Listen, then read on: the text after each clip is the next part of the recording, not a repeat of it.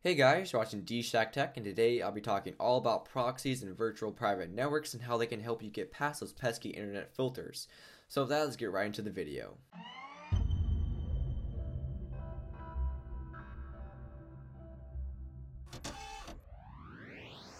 So before I begin, a little backstory. I'm creating this video because at my school there is an internet filter that greatly limits my internet capabilities. I use the school's Wi-Fi because my service on my phone is absolutely deplorable there for some reason. I really don't understand why.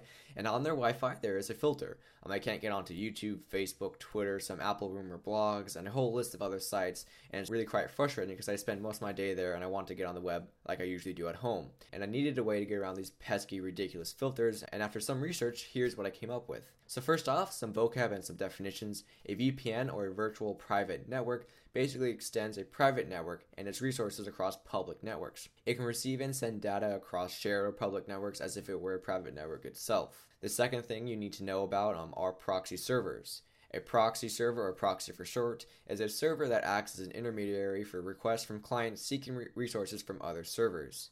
Most proxies are used as content filters on the web, much like the filter I have at my school. So after all that, how can these things help you get past these internet filter? Well, both a VPN and proxy can help bypass filters very easily. The easiest one to use is the proxy on your iPhone. Now you might be wondering, how the hell do I get a proxy on my iPhone or iPod Touch? Well, there are already applications in the App Store that do this for you for free, and they actually work quite well. The one I use is called Open Door. It is free and acts just like a regular web browser, like you would see on Safari, and has the added benefit of bypassing any internet filter. It essentially turns the traditional filter proxy on its head by allowing you to use their fast and secure servers without any filters. It has great functionality and allows me to browse freely just as I want to at home, at school. The other possibility that is a lot more high-end and professional is to use a VPN. By using a VPN, you can bypass any filter by simply using another network. This is a for sure way to get around any filter that is being used at the time, but the major downside of a VPN is that it generally costs money to use.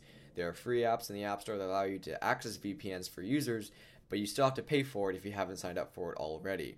This is the more professional way for bypassing filters. I would only recommend that if you use this, if you know what you're doing and willing to spend the money. I'm not an expert in proxies or VPNs, but what I found in research on the internet is actually seems quite easy to use. Again, I use Open Door, a free application to bypass content filters on the web. I suggest you do look into it.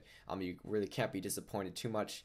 Well, that's pretty much it for this video. Hope you guys enjoyed it.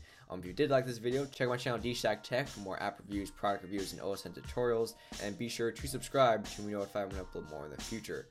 Follow me on Twitter and Instagram, and like me on Facebook. Other than that, thanks for watching, and as always, see you guys next time. My favorite lens has to be the fisheye because it's the most unique lens of the three and really transforms your pictures.